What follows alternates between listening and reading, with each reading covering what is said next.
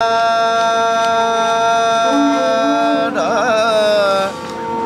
enter the labyrinth, and sometimes you want to get out of the labyrinth, and then it is intuition, huge, 90% of it is luck, and to be at the right place at the right time, things just happen. Well, I would try to get some information in the place I was going to in terms of people, because that's places are people for me always, and then I would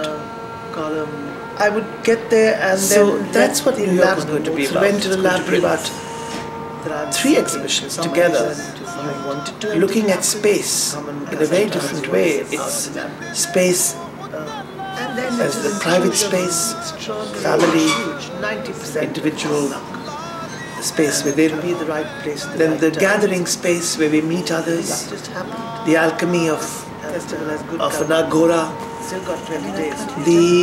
finally the itinerant space where tented cities, the concept of mobility is examined. Imagination again must fly sensibilities. Life cannot.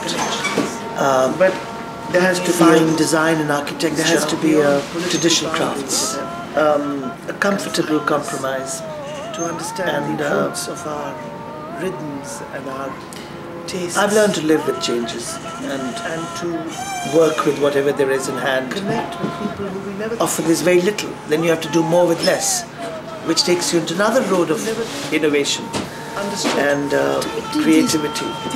And often there's a lot more. But actually, we never had a lot more than we need. Clever design, always what I can do more with less.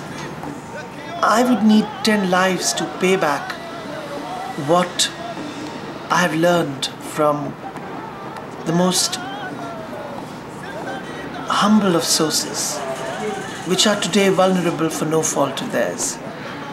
In some sense, they're tenacious, these traditional performers and craftspeople, surviving nevertheless in spite of all the industrial intimidation and marginalization. But I do feel that there's a great deal I have to give back to people who have given me so much that I can never return. So in a way, it's my equation with society that I keep seeking in projects, and the great luxury of being able to work with people, with creative people all over the world, is more than what anyone can ask for. So it's I live my dreams, and I'm lucky for that.